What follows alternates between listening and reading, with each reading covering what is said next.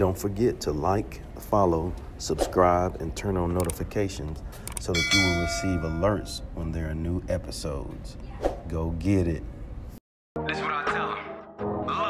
I've been grinding for so long, I wake up and chase my goals. I go out and I go get it. Hot or cold, that's all I know. I don't succeed, then I don't breathe. Success, what does it mean? If I conquer all my goals, then I'm living out my dream.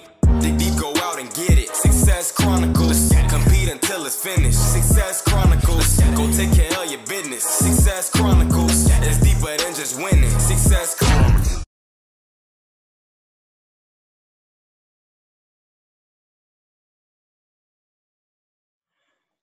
Hey, what's up, everybody? This is Chip Baker coming to you with another topic session today, and we have Coach Richard Barron with us.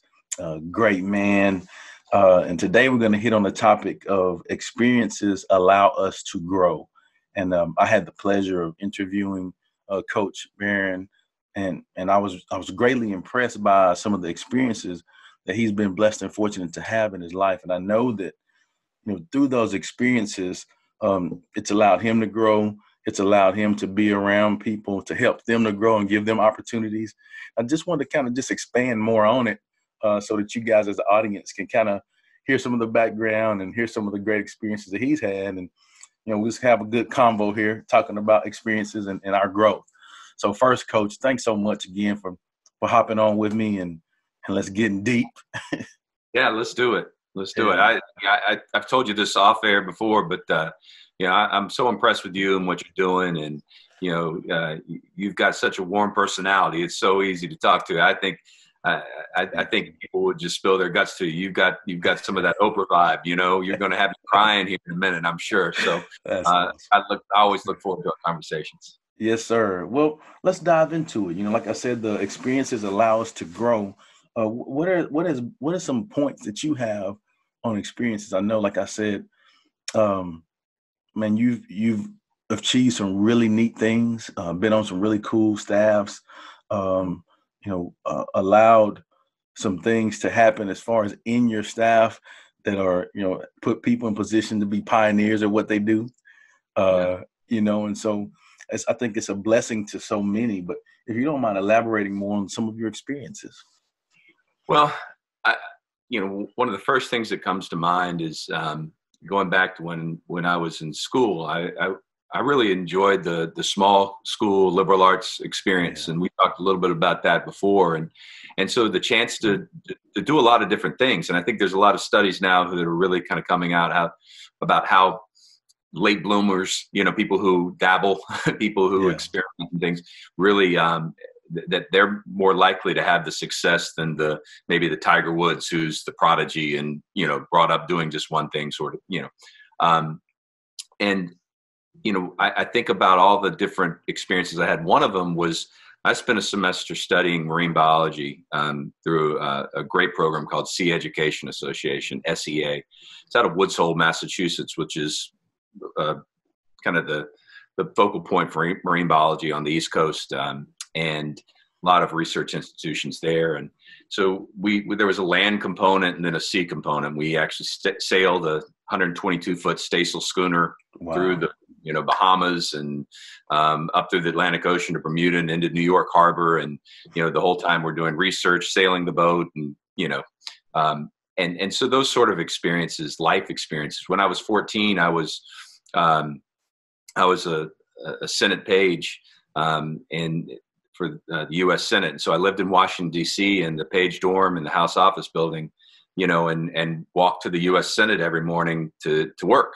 And then I would go down to, I don't know if it's still there, but Hines Junior High was where everybody played outdoor ball, which was probably about, I don't know, maybe a mile or two from the Capitol down the street, real close to the Library of Congress. And that's where I went and played pickup every evening. And then I had to be back in the dorm by curfew and all that.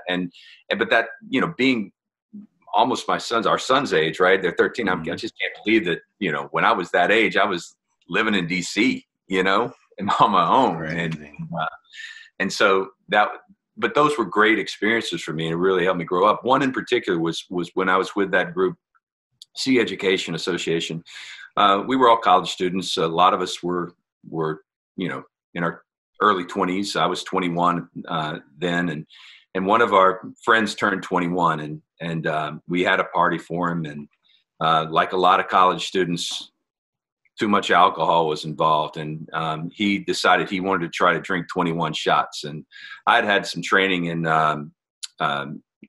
first responder training, and I had been a lifeguard, and so at one point he passed out, and I was very concerned, and I was monitoring his pulse, and I finally called 911, and my friends turned on me because they were going to get in trouble for having a party on the campus, and the police came, and the ambulance came, fire rescue, and so he was taken to the hospital. My friends were furious with me. I was completely ostracized.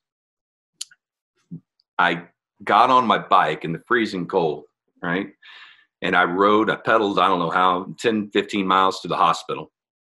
Got there, and the doctor, when I came into the emergency room looking to see about how my friend was doing, the doctor ripped into me, just yelled at me.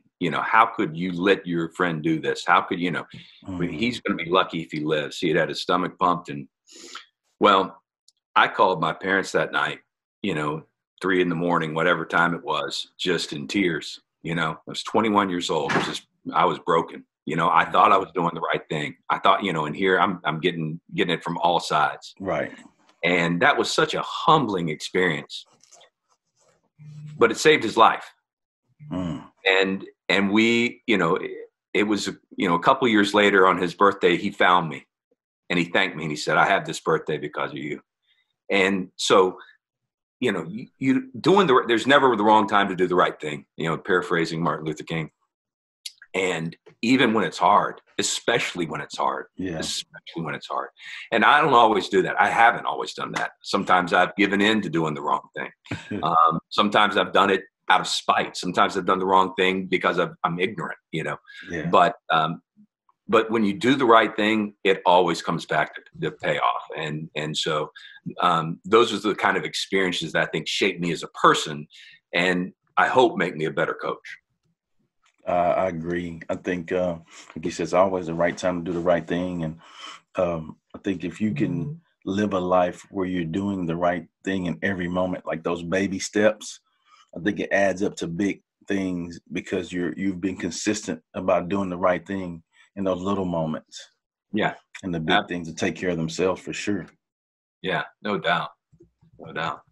So, yeah, go ahead. Go ahead. So I have a couple that I wanted to, a couple of things I wanted to share, elaborate on as far as experiences. I think for me, first off, I don't remember where I heard this quote from, but it said, don't chase money, chase experiences.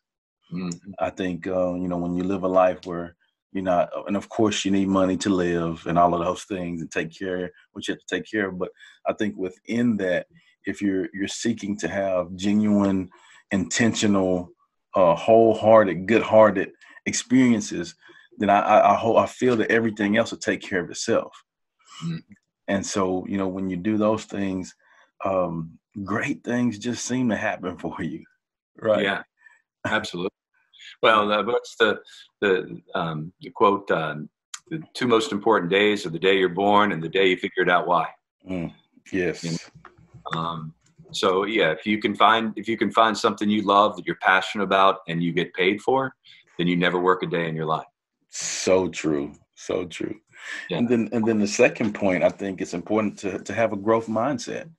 We always have to put ourselves in position to where we're comfortable with being uncomfortable, if you will. Right. Just like the athlete, you're used to being sore all the time because you're always working out. But then when you have that feeling of, okay, wait a minute, I'm not sore. Like, this is not good. I got to go to work. Right. Absolutely. Yeah. No, well, think about how boring life would be if you were done already.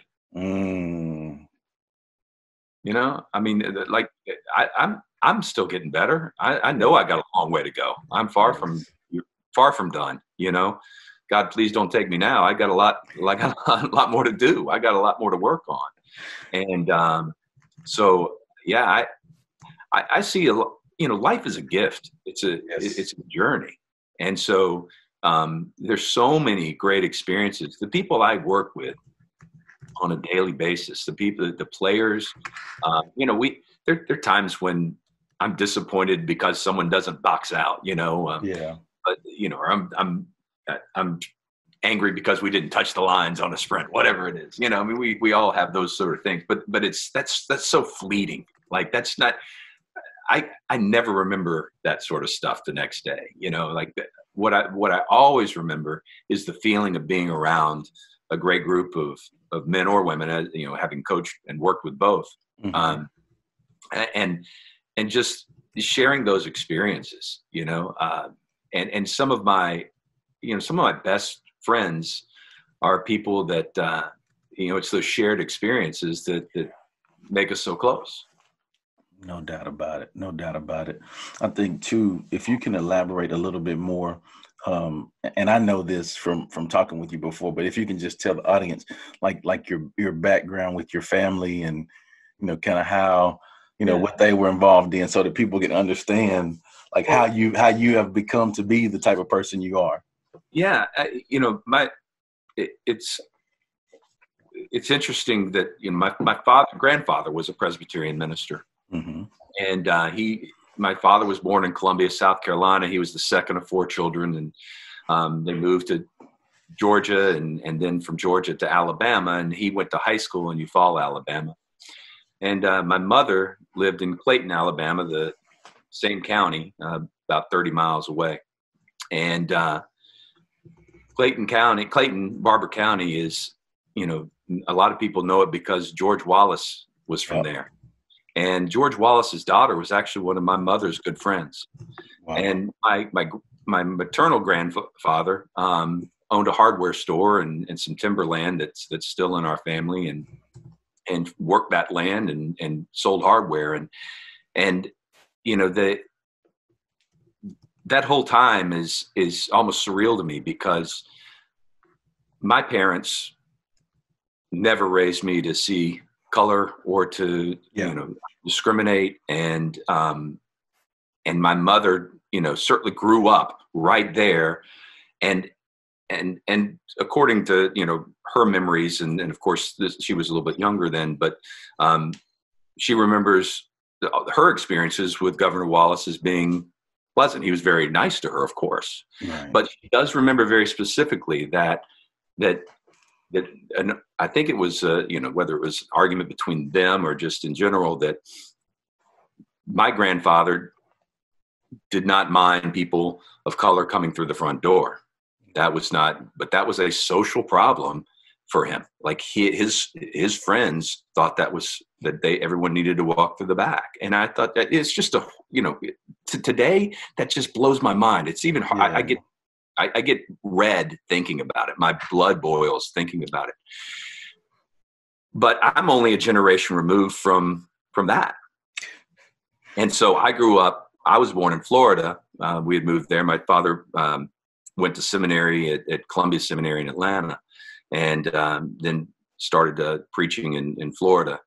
And so my experience growing up was, I was born during the civil rights movement, but my sort of emotional maturity was a little bit post civil rights.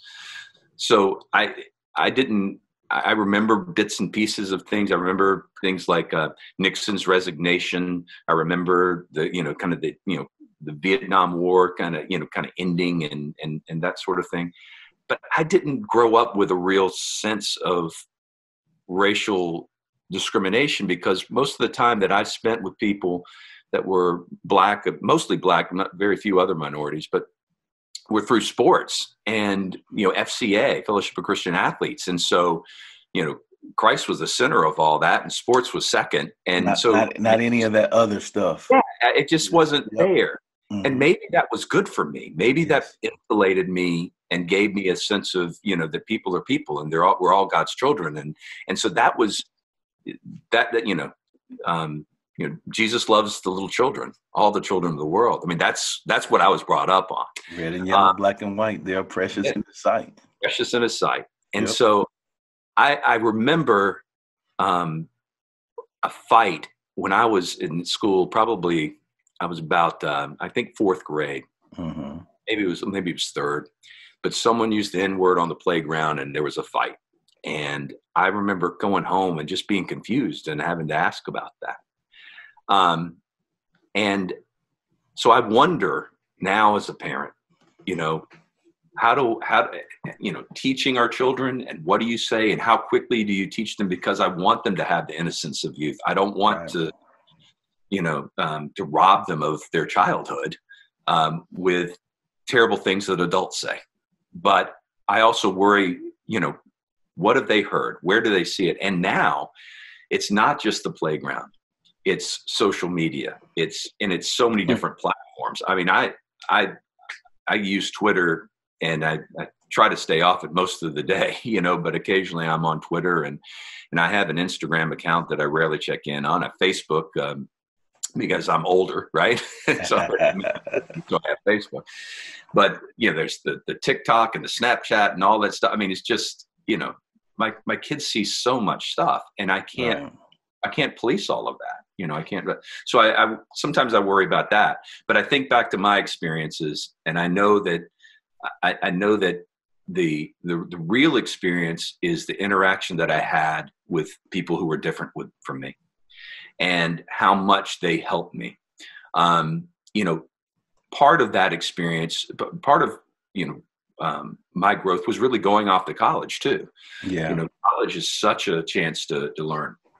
I had a gay RA, and that was my first interaction with someone who was openly homosexual. I'm sure that I'd known other homosexuals before. That just, but culturally, it was a lot of people just weren't out, and he was, and I was just so horrible to him. I was, not ignorantly, but I was horrible to him. I was homophobic. I didn't know what that meant. And and there were times when we had very, warm and genuine, conversations and organic conversations, not about anything that have to do with sexuality.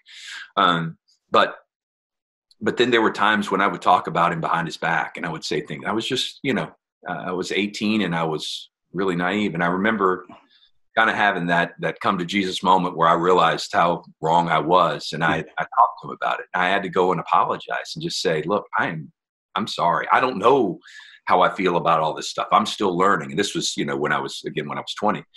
But I know that the way I treated you was wrong. I know the things I felt were wrong. And that's about me. It has nothing to do with you. And I'm just so sorry that I put that on you. And it was a great, it was a great moment. Same sort of, thing. It was just, I went along with the crowd a little bit, in athletics. I think that was probably one of the things that was typical of the time, was a little bit of homophobia, maybe not a little, maybe a lot. Yeah. And, that was a real time of growth. And the only reason I had that growth is because I had that interaction, because I actually met someone, Yeah. And so I think about all the things that are going on in our country right now, and all the different levels of discrimination and bias. And if we just had more interaction, if we just knew each other better, and gosh, it just takes, and I'll prove my point right now and listen to you. It just takes sometimes listening. So tell me what you think about that and about your experiences. Yeah, I think I agree with the things that you're saying. I think the ability, I think one of the reasons I feel really connected to you and your mission with what you have is because our backgrounds are similar, as far as raised in faith-based, raised in, we love all, none of that other stuff matters, team sports, all in together for a common goal. All of those things, I've experienced as well. And I truly agree with you on the, let's just have a conversation about it, and let's be open, non-judgmental, non-biased. These are the thoughts that I have, what's your thoughts, and then we come together for a common cause. Because at the end of the day, that gay RA is still a person that, has parents that love him, or her or whoever it is, and so we're still we're all precious in His sight. And I think that if we can live a life to where we live a life that way, then how much better would our world be? Yeah, no, absolutely. And, I've had to learn, I'm by nature, I want to be, I don't know, if there's an argument, I want to win it, competitive. Right. Yeah. It's a little bit, I was the oldest child. I didn't want to be wrong. I wanted to, prove my case. And that's something that I think is really important that I'm learning is that, conversations don't have to be won. Right. You just listen. And there's so many people in my life that have planted seeds, and it's that, it's that aha moment may happen years later, even. Right. Something that someone says that, that seed's been planted and it germinates and boom, all of a sudden you get it.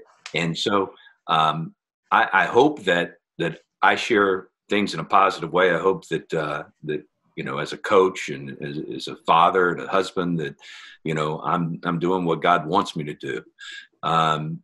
But I know that I'm still learning and I've got to learn. I've got to listen. If you go into a classroom, when I went into organic chemistry with Professor York at Kenyon College, I didn't start teaching the class. I didn't try to tell him, no. That's not what, Well, you better listen. Exactly. I needed to listen. I had a lot to learn. And it is not just true in chemistry. It's true in every aspect of life. And there's so many great things. In addition to the fact that when you hear, you make other people feel good. When you listen, they feel good. They feel included. And so it is a gift that keeps on giving. Yeah, that's it makes me think of like a grandmaism, something that a grandma would say, they'll say, boy, you got 2 ears and 1 mouth. You need to listen twice as much as you talk. Absolutely. But, there's some great expressions. That one reminds me of the reason why the windshield's this big, right? And the rear mirror is this big, That's yeah. That's it. So true. Well, Coach, but before we get off, if you don't mind sharing with the audience where they can go follow you and check you out and show you some love. Yeah. Well, our website for our basketball team is goblackbears.com. Mm-hmm. My Twitter account is it Coach B.U. Maine, I think? Yeah. I'll have to look just to be sure. But, Coach B.U. Maine. There you go. Maine with an E on the end. And and you can find me on Facebook as well and Instagram. I'm happy to, have new followers and to follow other people. And yes, sir. And you can email me too if there's anybody out there that I can help out emailing. And I've also got a really gracious staff, and they're very smart. Yes. Very talented. You've Ednisha Curry. She's been on before. And Kevin Reed, Igor Verzina, Matt Marshall, they all do a great job, and they're there as well. So you can find their emails on our website if there's something that our program can do for anybody. Well, again, Coach, I just want to say thank you so much for taking the time and doing the topic session with me. And I wish you continued success in everything that you have going on, Coach. And back at you, and thanks for giving me the time. I always love talking to you, and you're welcome to call anytime. It doesn't even have to be a Zoom. We can just chop it up anytime. Yep. All right. Well, thank you for that, and thank you guys for checking out this episode, this topic session. We'll see you next time. God bless. Go get it.